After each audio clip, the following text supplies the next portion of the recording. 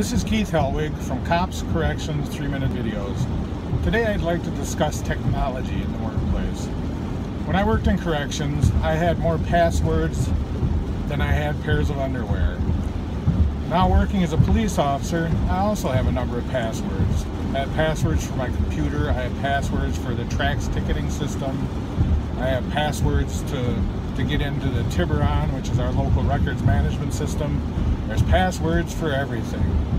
We become so reliant on technology that you almost have to be a mathematician to be able to do your job now. A few years ago I was working one night, and it was probably about 5 below zero, and my computer wasn't working in my squad car. I'll never forget this because a young county officer pulled up next to me and I was talking to him, and I mentioned to him that my computer wasn't working. With amazement, he looked at me and said, "Well, what are you going to do if you do a traffic stop?" And it occurred to me that this young man had never been versed in anything other than using technology to do his job. I explained to him that I'd call in a license plate the way I used to do, I'd call in for a license check the way I used to do, and I'd write a paper citation like I used to do. Technology's a great thing. Technology's wonderful. It keeps us in touch.